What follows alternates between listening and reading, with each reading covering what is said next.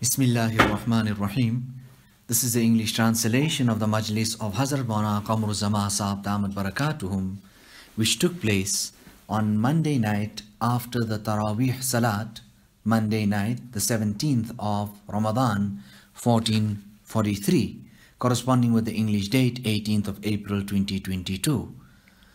Hazrat Wala starts off by quoting the ayat of the Quran Majid, وَذَكِّرْ فَإِنَّ الذِّكْرَى تَنْفَعُ الْمُؤْمِنِينَ.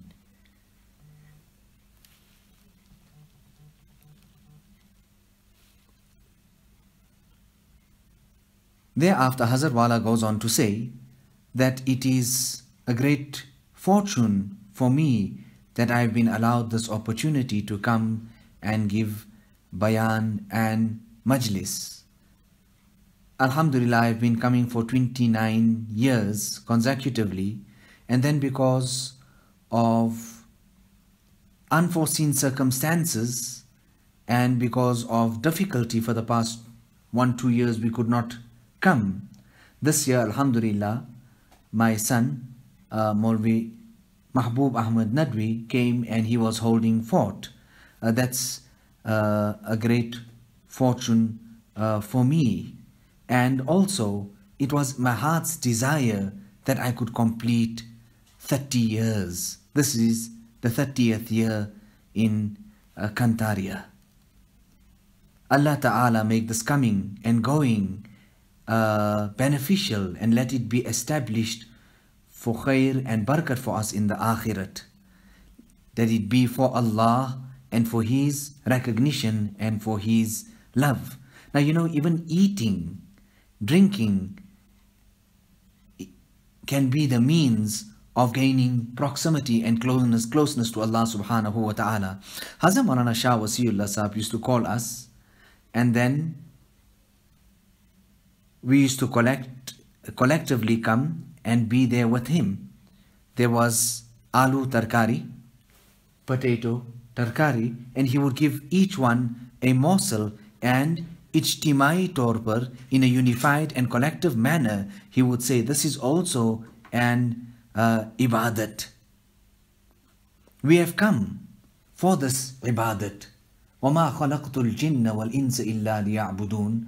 I have created man and jinn only to worship me, only to serve me. Now the ulama have written about eating and drinking. If it is done according to the sunnah, then it will be established as an ibadat. Imam Ghazali has written that when a person invites people, and if he does it according to the sunnah, the great benefits of it, he even speaks about the niyat that a person should make, ta'nisu qulubil ikhwan, so that we can make the hearts of our friends familiar, so that they can become acquainted with us. Normally there is some type of this and that distance, but when a person invites someone and you sit and eat together, then it makes a person familiar and acquainted, uns. And the other reason also, and another niyat, is tatyibu qulubil mu'minin, to bring happiness to the heart of a fellow mu'min. Now this is the Shariat Muhammadiyah. You tell me also, how much of ibadat can you do? But what about the things, that natural things that you have to do on a daily basis, your normal chores, your eating, your drinking, your sleeping, etc. All of that now becomes ibadat. Hazrat Muaz radiyallahu ta'ala used to say, ahtasibu nawmati kama ahtasibu qawmati. I actually calculate my sleep just as I calculate my tahajjud. I have great hopes in my sleep and I anticipate reward for it, just how I make ihtisab for my tahajjud. So it is all about the niyat. A person is going to sleep. He has his niyat so that my heart, my mind, my limbs, my eyes can all take a rest. And then when he wakes up, what about that? Alhamdulillahi alladhi ahyana ba'dama amatana wa ilayhi nushur. However, Who has the fikr? Who has the concern? By and large, commonly today, there is negligence in this regard. Yes, there is a group that is in it and are following closely, but by and large, there is ghaflat.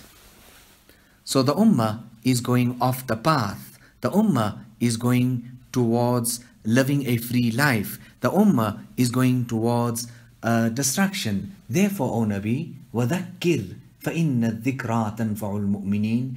Continue advising, continue reminding, because advice is beneficial for the mu'mineen. Now, Hazrat Maulana Muhammad Ahmad Saheb used to remind us about the sunnats, that when you're wearing and you're putting on, always start off with the right and then the left. When you're taking out, always start off with the left and then the right. What about the sunnah when you're putting on your pants, you're wearing your trousers? You should sit and do it. One person was told us and he said, what about this or that negative remark towards that? So what happened eventually? He stood and he wore his trouser and his pajama standing. While he wore it, when he was standing, in all of that, he fell down and broke his legs. There was another person regarding the ayat of the Quran Majid. قُلْ أَرَأَيْتُمْ إِنْ أَصْبَحَ مَاؤُكُمْ غَوْرًا فَمَنْ يَأْتِيكُمْ بِمَاءٍ مَعِينٍ. Tell me, if your water sinks to the depths of the earth, who فَمَنْ يَأْتِيكُمْ بِمَاءٍ مَعِينٍ, who can provide you with pure water? Who can do this for you? So he started saying, no, if we actually do this here and we do that there, and we'll get the water out of the ground. Immediately that person became blind. He couldn't even bring water to his eyes. Where would he take water and bring water out of the ground? It is Allah's grace, it is Allah's mercy that He provides you with pure water. He provides you with pure water. We were going once and it was absolutely dark, and I'm asking that, hey, what's happening? Why so dark in this and that? And as we carried on, there was so much of lights in the next area that we passed through. But what was it? The area that we went through, initially it was so dark, it was that of ghair, non-Muslims, but they were all asleep. And then when we came to our area, where Muslims were residing, people were in play, in amusement, in useless and futile things. Now if this is the case and the halat of the ummah, how would they wake up for Fajr? Now so many in this ghair, and in the others you would find that they sleep early and they wake up early as well. Therefore, O Nabi, وَذَكِّرْ, continue advising, because people and the dunya is such that it takes a person towards play and amusement. I always say, I have come here to tell you people that it is necessary to make your Islah reformation. To do it, you would have to do that. You would have to take that step forward and do it. And if you do it, you would be understood to be fortunate. Now, make dua that Allah subhanahu wa ta'ala give us the tawfiq and the hidayat of spending our one moments, each and every moment, in His dhikr. Meaning, in the broader sense, according to the Shariat. I can remember in the time of Hazrat Maulana Shah Wasiullah Saheb, on one occasion, Maulana Shah Wasiullah Saheb gave the Munajat-e-Maqbool. And he said, go into the Khanqa. All these people that are sitting here, go and ask them that the moon has been sighted for Ramadan. Ask them how many of them recited the dua. Ask them how many of them actually know this dua, have learned this particular dua. What was he trying to do? And so many of them were learned, were religious, the Khawas. But then too they did not know that dua, neither did they make it. What was he trying to turn their attention to? That you're not even reading the dua. What qadr do you have of Ramadan? What is asked in that dua for the khair and the barakat of this particular month? We are surrounded by trials, tests and tribulations. It is the time of fitna. But min husni islamil mar'i tarkuhu ma la ya'ni. From the beauty of the Islam of an individual is that he leaves out that which does not concern him, which is useless, which is futile. Wal asr, make qadar, appreciate time. On one occasion, Hazrat Wala is saying, I was going to Baroda. I was sitting in the car and I was reading a kitab and doing my things, etc. And this eye specialist said to me, Maulana, this light, the roshni, the light of the eyes are also restricted and limited. Therefore, spend it wisely. समझ बूझ कर खर्च कर लीजिएगा.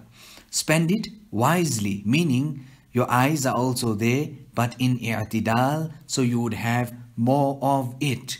Now, if this is what we are saying about the eyes, then what about that the eyes, the light of the eyes is restricted, meaning the strength of your eyes are restricted as you get older and older. But what also, if that's the case of eyes, then is not our lives restricted? That Allah is saying, wal asr, isn't our lives also restricted and also coming to an end?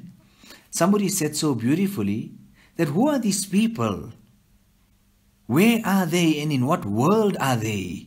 That Allah Ta'ala had to actually take a qasam to emphasize to them the importance of time. Understand your own nature, recognize yourself, and where have we fallen back and how far are we from the essence and the original. Look after the tongue. There is a great need for that. There was a muhaddith and there was a buzruk living in that same locality. Someone asked this wali and buzruk that, Hazrat, did you go to the certain muhaddith's majlis? He said, yes, I went. I've attended and I heard from him the hadith of Rasulullah sallallahu alayhi wasallam, min husni islamil mar'i tarkuhu ma la ya'ni. I haven't returned because I did not completely and come completely onto this, practicing completely on this particular hadith. You know, it is even said, if you go to some person's place and you knock and you ask if the certain person is here, I'm here for this person, and they say, no, he's not here, or you ask, is he here, and they say, he is not here, then at that point in time, don't say and don't ask, where is he gone to?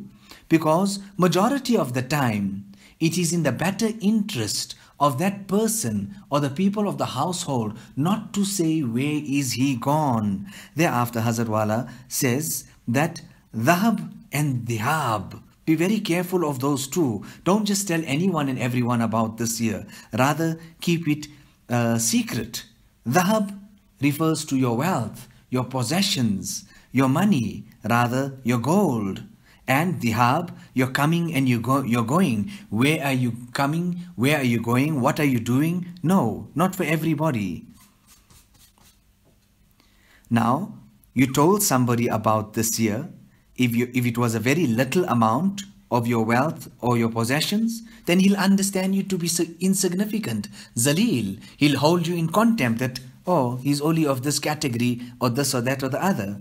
And if it is a lot, much beyond what he could have expected, your financial position, then what would happen? The immediate effect of that in majority of the cases is that he would have hasad and he would be then jealous of you. Now this is from the usul. This is from the usul. So one moment of our life we will be asked and questioned about. After the demise of Umar radiallahu ta'ala an, many months later, somebody sees him and they see him coming out perspiring. And they ask him about his condition, and he said, I only finished now what my hisab kitab, and I have been granted salvations. I made it. Now who are we talking about? Someone who was so just, adil, munsif, a just ruler. There was a lady who remarked on her demise of her son, that my son is in Jannah. Rasulullah sallallahu alaihi wasallam said, how did you say that? Isn't it quite possible that he might have said something which was useless, futile, something that did not concern him, la yani, due to which he could have been taken to task by Allah subhanahu wa ta'ala? Allahu Akbar, Zaban ki hifazat, looking after and safeguarding the tongue. So when the matter is so grave, then we should abandon completely and totally futile and useless talks. Now, Allama ibn Qayyim rahimahullah ta'ala speaks about the dua. Alhamdulillahi alladhi ahyana ba'dama amatana wa ilayhin nushur. What a great dua. We wake up in the morning, we're speaking about the value and the qadr of time, and you're thanking Allah because He has given you life. After He has given you death for a short time, you were in sleep. And He goes on to say that a wali also reads the same dua, a nabi also reads it, a major, meaning an adult, and a minor also, a child also reads this dua. Whoever it is, all of them will have to read this particular stipulated dua, because it is stipulated. This is what is mentioned. We have to read it. But the reading of each one is so different. It is so different. Hazrat Shah Ghulam Ali, rahimahullah, on one occasion, someone came to his house, a king, or it could have been somebody else, and he sat for such a long time. Hazrat Shah Ghulam Ali went inside and he brought the documents, what can you call it maybe, the title deeds, etc., and he put it, and he said, yeah, this is for you. Maybe you can take over my house, and I rather leave, because you have been sitting for such a long time, and I've got so much of work to do. What was this all about? What was this all about? It was about the amount of importance they attached to time. And when this was the case, look at today. His silsila is in the whole of Turkey.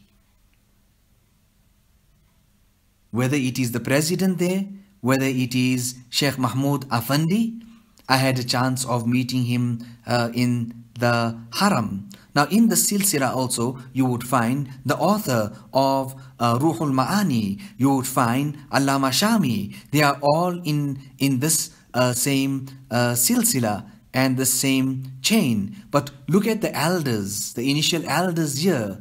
They were so concerned about their time. They looked after every moment. And today look at the barakat of it, that you would find that this type of chain and silsila is found so commonly in so many different countries.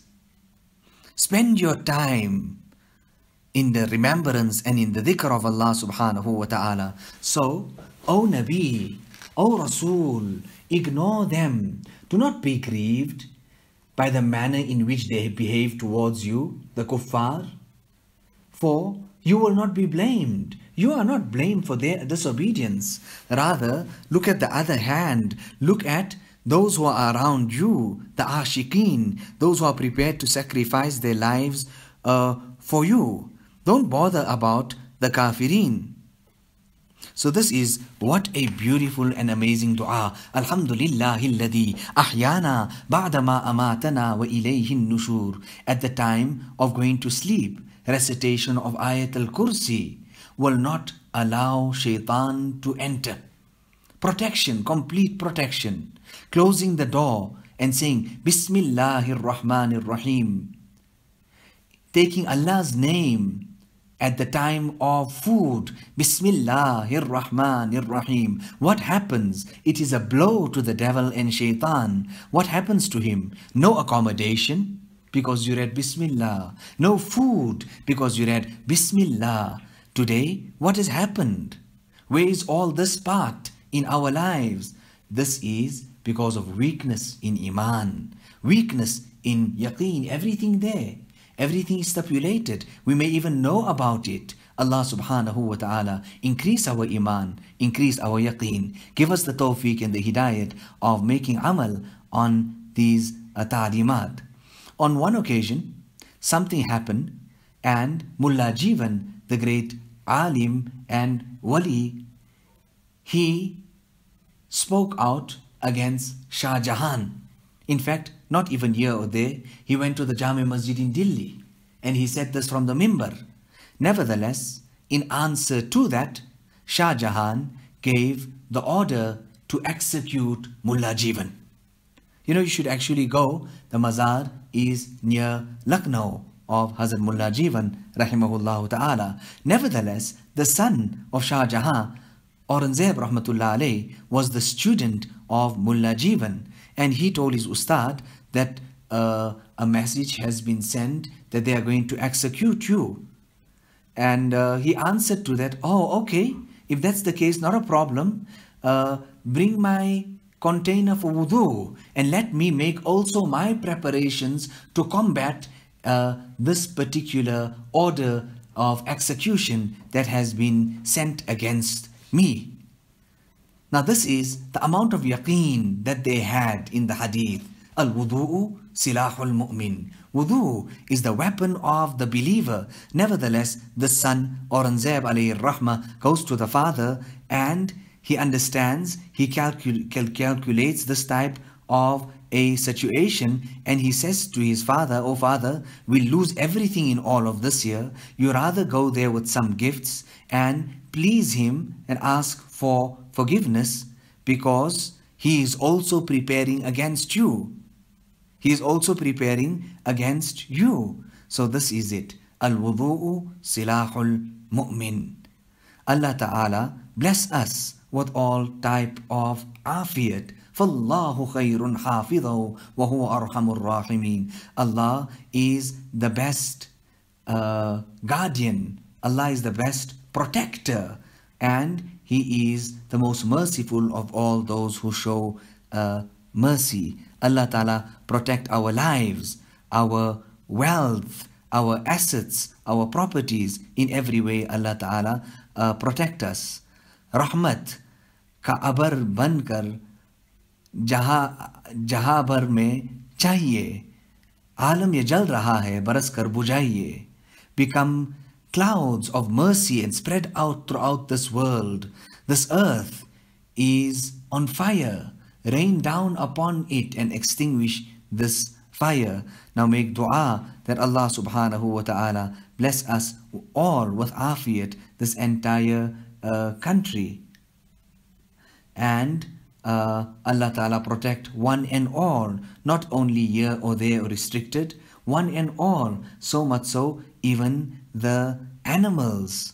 When we say Rahmat and Rahmatul lil Alameen, Rasulullah sallallahu alaihi wasallam, he came as a mercy unto all the worlds. ربنا تقبل منا إنك أنت السميع العليم وتب علينا إنك أنت التواب الرحيم بحرمة سيد النبي الكريم صلى الله عليه وسلم.